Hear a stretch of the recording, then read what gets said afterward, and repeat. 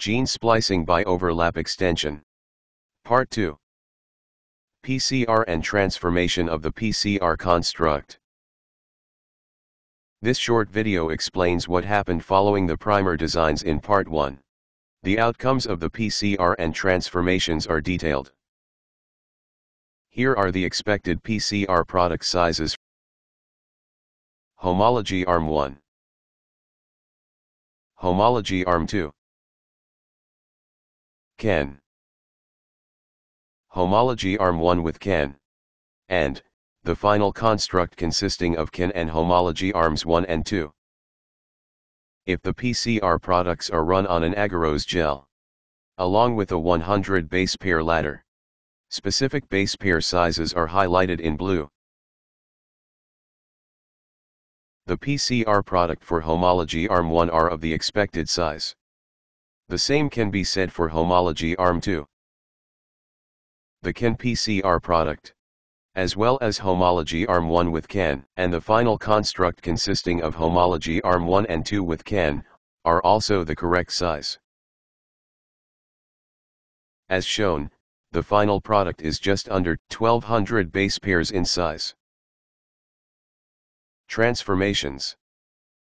The PCR construct was designed with a DNA uptake sequence.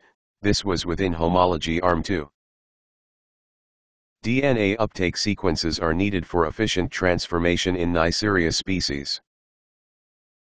The next step involved transforming the PCR construct into the species under investigation.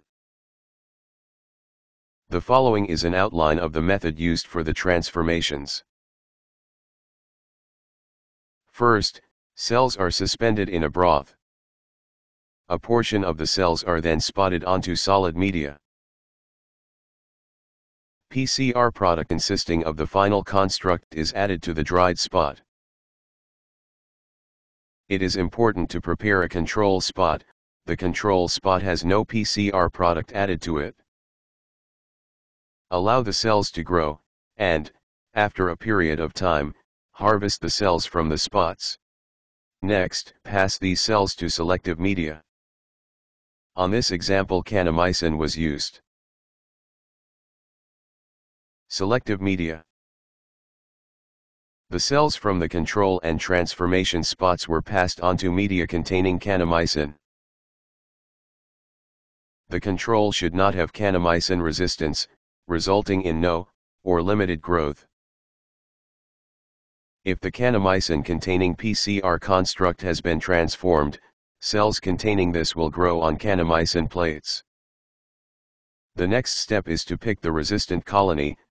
This is then grown on fresh kanamycin plates.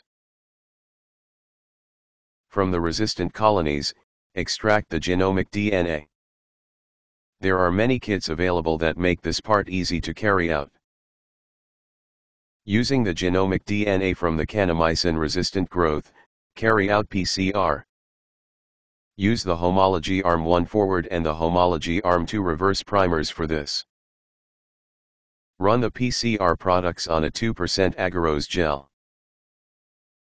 The key 100 base pair marker sizes are highlighted in blue.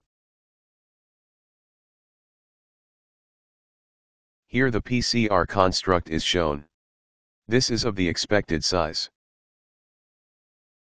Here is the PCR product amplified from genomic DNA of cells that have not undergone transformation. Here is the PCR product from the genomic DNA of cells that have undergone transformation.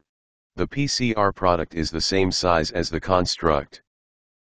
This indicates the construct has been transformed into the genome of the species being investigated. The next step will involve sequencing the genome of the transformant to confirm the construct is present. Sequencing will also confirm the insert has integrated into the genome in the correct place and orientation. Thank you for listening.